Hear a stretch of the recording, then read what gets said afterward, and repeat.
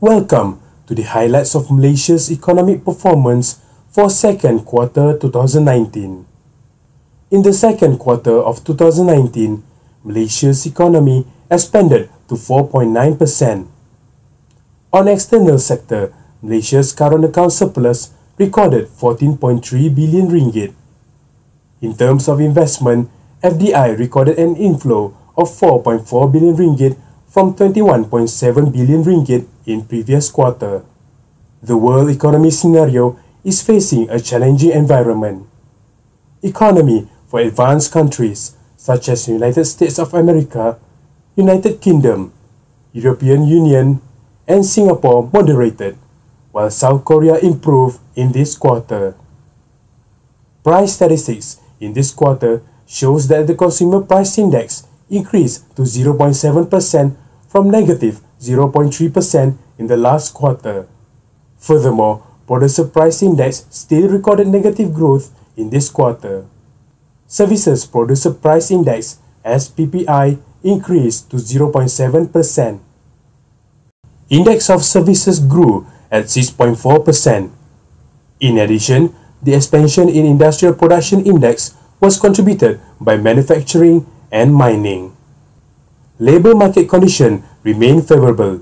The labour participation rate improved to 68.8%, with unemployment remained stable at 3.3%.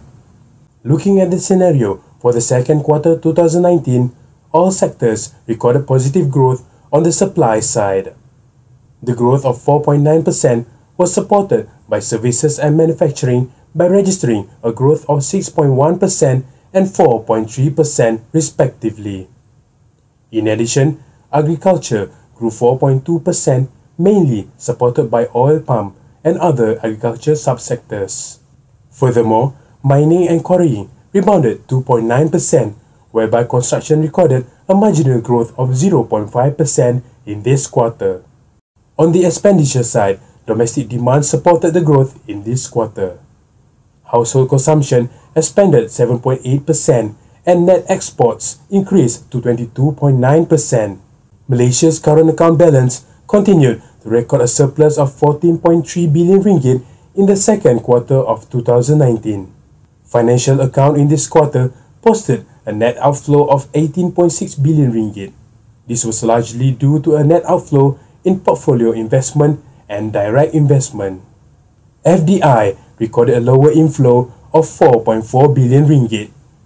The investment were mainly from Hong Kong, United States of America, and Ireland. Meanwhile, DIA surged to 12.6 billion ringgit from 5.5 billion ringgit in previous quarter. The main destinations of DIA were Netherlands, United Kingdom, and Cayman Islands. We do hope this highlight will provide some insights of Malaysia's economic performance in the second quarter of 2019.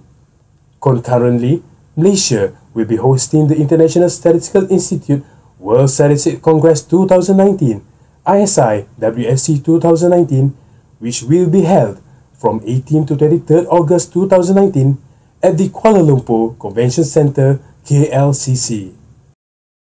Among the interesting themes that will be covered during the Congress are official statistics, survey methodology, and data science.